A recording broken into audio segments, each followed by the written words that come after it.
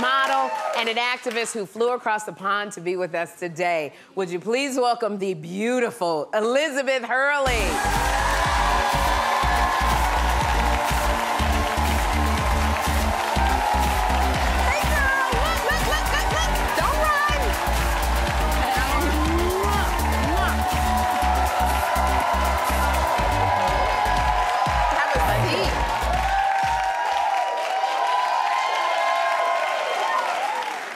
Elizabeth, I was sitting here talking about Heidi Klum and her dogs. I have my dog. You have 4 dogs. I do. Okay, so tell me how you do your dogs, girl. Well, I have Shivraj, Mia, Ava, and Minnie. And Minnie. And okay. Minnie I bred during lockdown. She's a little working Cocker Spaniel, and she was actually the runt of the litter. Really? And, of course, she was the one I had to keep. She's tiny. She's tiny. Black. Beautiful. Does she sleep in the bed with you? No, none of them do, actually. None of them do. Okay, so you may be taking my stereotype wrong. Do you let the dogs kiss you in the mouth, girl? Do you know what? I don't... She's like, I won't talk about it. But you love your babies. I love them. They're like your children. They are. I don't encourage licking, but they lick, but I snuggle them. Yes. I love them. Yes, that's what you have to do. You love them. And they will love you back. I swear I love dogs. Yeah. Now, I have to tell you, you have been a sex symbol for 30 years, Elizabeth. and honey, and I gotta tell you, I remember to the day when you were on the red carpet and you wore this Versace dress with the pins on it. You broke the internet.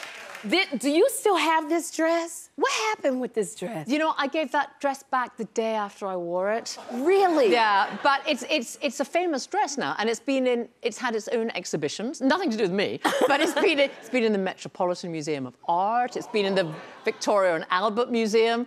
It's part of fashion, which is, again, nothing to do with me. Oh, but, did you know that something like this would have happened when you got on the red carpet? No, because when I borrowed it, neither me or my then-boyfriend, Hugh, were really very well known at all. And I didn't have any clothes. We lived in a tiny little one-bedroom walk-up apartment. And I was like, I've got to wear something. And somebody said, I know someone who reps some Italian brand. I'd never heard of Versace. Yeah. And I went round and they had one dress, that dress. They put it in a white shopping bag and I took it home. I didn't own a steamer. I didn't have a full-length mirror. Oh, my I never saw it, actually. Wow. I only saw it to here. So, until I saw it in the papers. It's quite weird.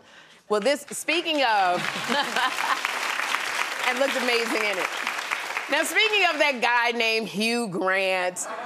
I loved the relationship that you had with Hugh Grant. I live vicariously through you too. And you are really good friends with him. He is the godfather of your son, Damien. He is, yeah, he is. Yes? And I'm godmother.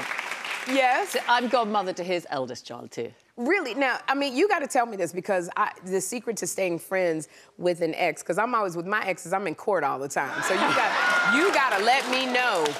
What is the secret for staying friends after you break up? Because you guys are really close. Well, I think it was because we became family. And so... Is that what it is? Yeah, I think we were really good friends. And family, we sort of became famous at the same time. We did all those battles at the beginning. We had no money. Suddenly we were working.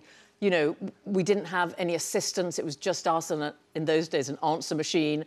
And then suddenly we had an office together. We went through a lot. And I think when you have that sort of bond, it would be inconceivable for me not to be his best friend. Okay, all right, I'm taking that in. Now, the other thing I was excited to know when you came here. Now, my son is 17 years old. Damien, your son is 20 years old. What am I in for? Look at this cutie right here. This is Damien. First of all, he looks like your boyfriend right here. Yeah. 20 years old. Tell me what you got to go through. What do I got to go through? Well, I think you've been through the worst. I think the worst for boys is when they hit puberty. Yes. You know, when they're 13, 14, 15, I didn't realise there's a lot of changes to men. Yes. More than I realised. You know, women, we have bodily changes, but we look the same, we sound the same. Yeah. We just get a little bigger. Guys, I didn't realise till I went through it with him. It's a huge change. Suddenly we expect them to be men. We're suddenly saying, open the door, stand up, she's come in the room, take that lady's bag, and we've really changed things for them. Yes. They suddenly have to really step up, and then hopefully they've stepped up. Has yours stepped up? He stepped up. Will he take your bag? Well, I told him to hold the door open for the women, and one time it was a bunch of women coming in, and he was like, how long is this gonna be? So he's trying to step up. It's like women just coming. But you guys. Do you have just one? I just have the one. Isn't it heaven? It's so much heaven. I love them, but you know they grow up, and I'm trying to get to that. So I'm glad you gave me that advice. Oh, that you gave me. And it's so funny. You've worked so much. You have such a body of work. You did the movie Bedazzled with Brendan Fraser. Yes. And then he's having a resurgence with his movie The Whale, and you got to reunite with Brendan. How was that? Do you know what? It was amazing. I mean, we loved each other when we worked together, but it was 20 years ago. And our paths had just never crossed. But I remember when we made Bedazzled together, he gave me this little silver bell, which he'd had engraved for me, and I've kept it on my dining room table. And every time I eat, I see it. It's right in front of me. So I felt that I'd known him all this time. And then for him to suddenly sort of step forth again and be recognised, it was just fabulous. And he's had battles himself over the years, and he's phenomenal in the film. Oh, I mean, just my phenomenal. goodness. Yeah, that's a movie I'm really looking forward to seeing. It's disturbing. This is what, it has been Breast Cancer Awareness Month, and we've been talking to people in our audience who are survivors. And you do amazing work with Estee Lauder's Breast Cancer Awareness Campaign. Can you tell us about that? Yes, of course, I'd love to. Well, I've been doing it for 27 years. I've been the global ambassador for the Estee Lauder's Breast Cancer Campaign, and I've been all around the world raising funds and awareness of breast cancer. Yeah. And it's been sort of an extraordinary journey because when I started, we didn't talk about breast cancer out loud. And that's really why this campaign was started and why Evelyn Lauder co-created the Pink Ribbon, because nobody spoke about breast cancer. And she said to me, women are dying all over the world. No one is talking about it, and there's not enough funding for research so that we can cure this disease. So she started the Breast Cancer Research Foundation, and we started our campaign at Estee Lauder. And we've raised $118 million for breast cancer. Yeah. Wow.